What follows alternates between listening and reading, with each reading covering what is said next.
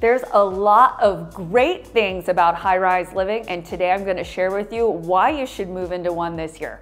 But don't worry, I'm also going to share the negative things about high-rise living, so stay tuned. Benefit 1, the amazing views. Talk about a 360 strip view with mountains and the city lights, the whole thing.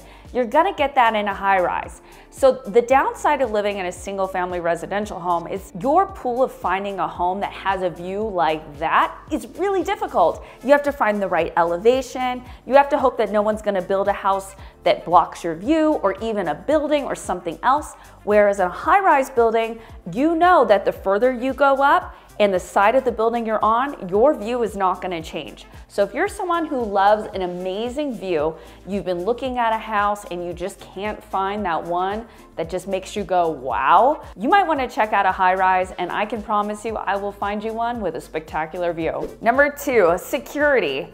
What a lot of people don't realize is these high-rise buildings have 24/7 security. They have security guards in the front. Some of them even have guard gates. There's cameras everywhere.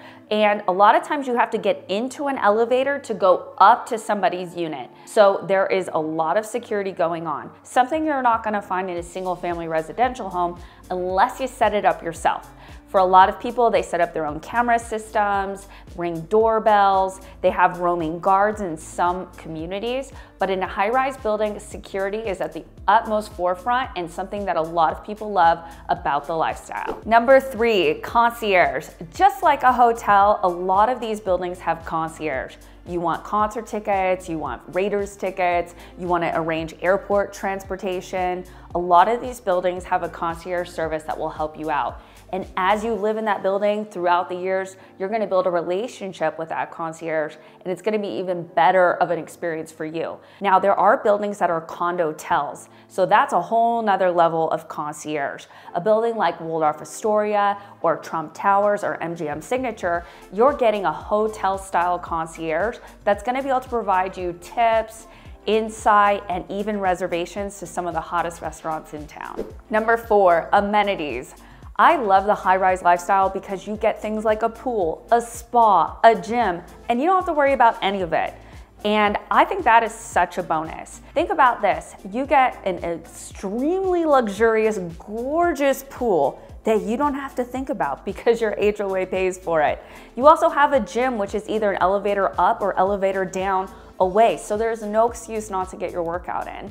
These are the things that make high-rise living totally amazing and something a lot of my clients love. Now, some buildings have higher upper tier amenities compared to the other ones, but you are gonna pay for that. So if you're someone who's looking for the upper crust, 5-star, Forbes-rated style amenities, you're gonna wanna be somewhere like the Waldorf Astoria.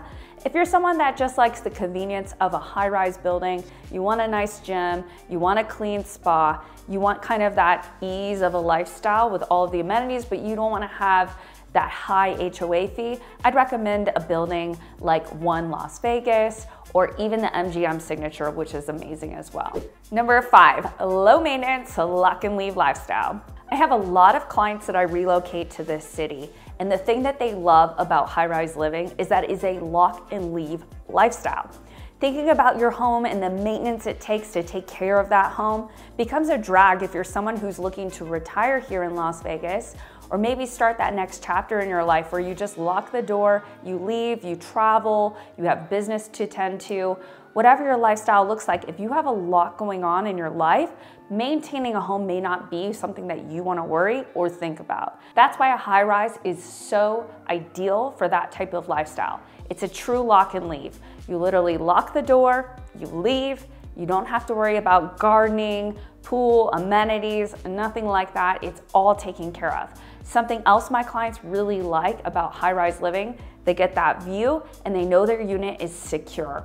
At home, you have to think about, wow, we've left out of town. Maybe someone is watching us. They know we've left. Our house is just sitting there. And you got to think about alarms and cameras and all these different things. Whereas in a high-rise unit, turn the key, there's security downstairs, there's people downstairs making sure that everything is smooth and that the people coming in and out of the building are supposed to be there.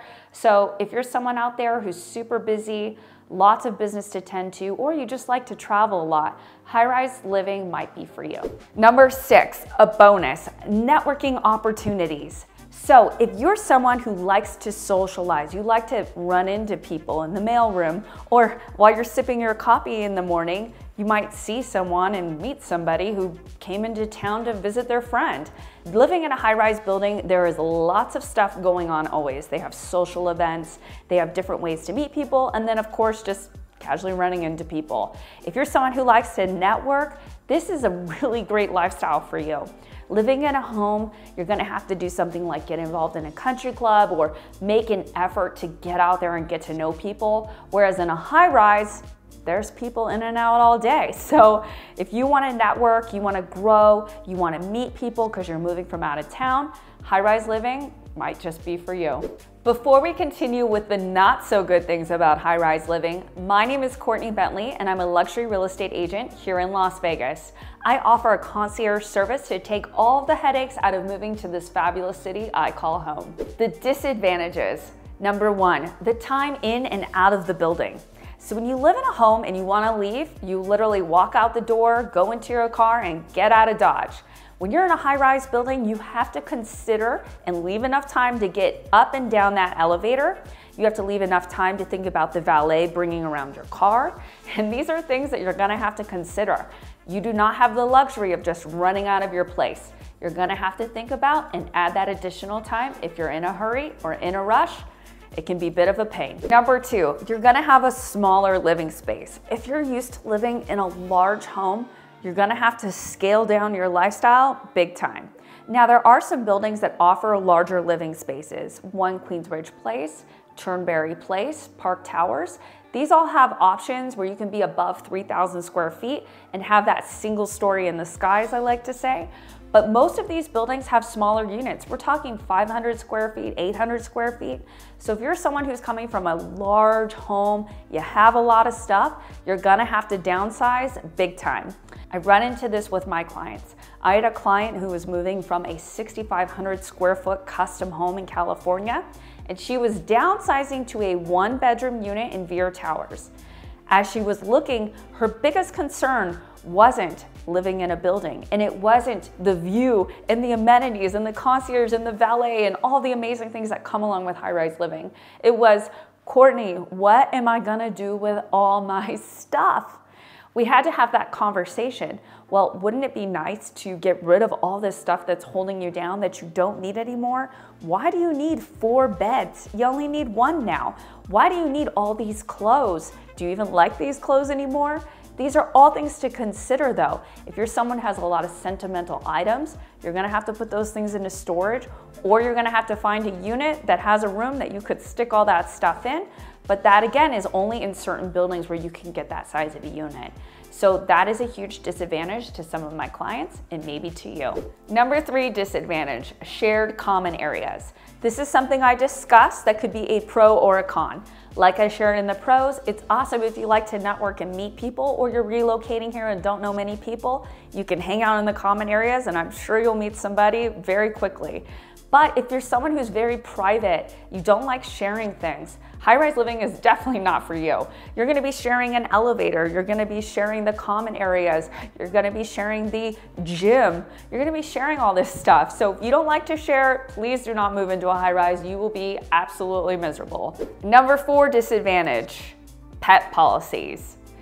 As someone who has 2 Shih Tzus, living in a high-rise was a bit of a pain.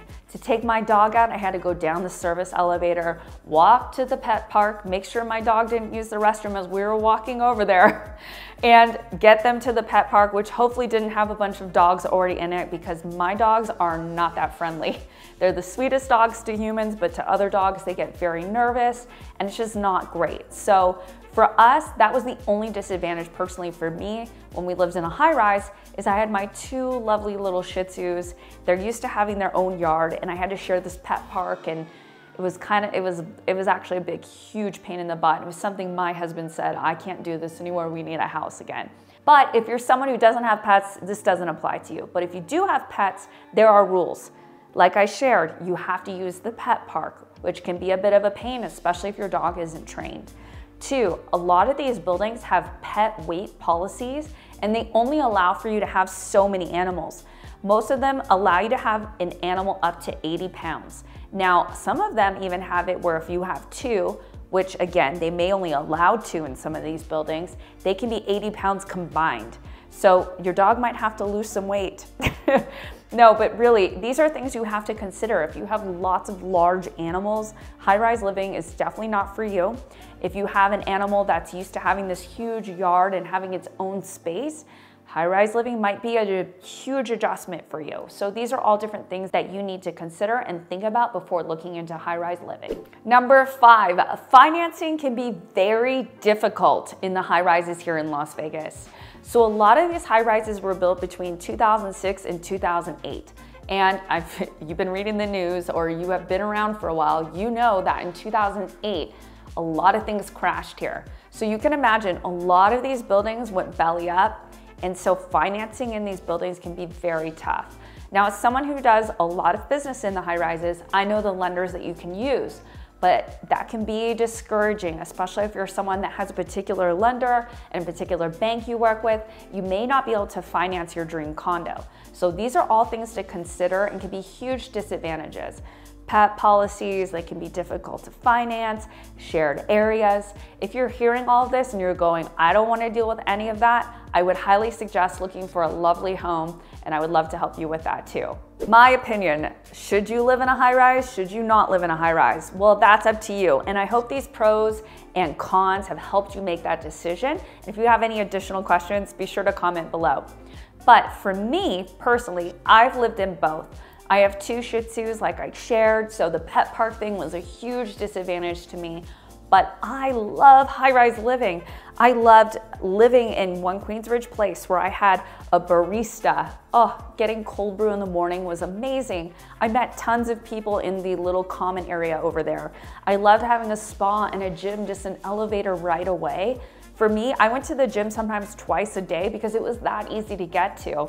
And I just loved having a smaller space where I didn't have so much stuff crowding my lifestyle, and I didn't have to worry about maintenance and all the little things that come along with living in a home. I do live in a house now, and I'm kind of 50-50. Do I like living in a house better? I love it for my animals. My husband likes it more. It's kind of nice having some privacy when I have friends come over. We don't have to worry about, being too loud because I live in this great house. Compared to living at a high-rise, I have to be considerate of the building and different things like that. So again, like I shared, I'm 50-50 on it. I prefer high-rise living, but my husband likes house living, so I do both and I'm happy either way. I hope this video helps you make that decision. And again, like I shared, if you have any questions, please comment below. I'm happy to answer. For more information about high-rise living, be sure to check out the videos on the screen, and I'll see you on the next one.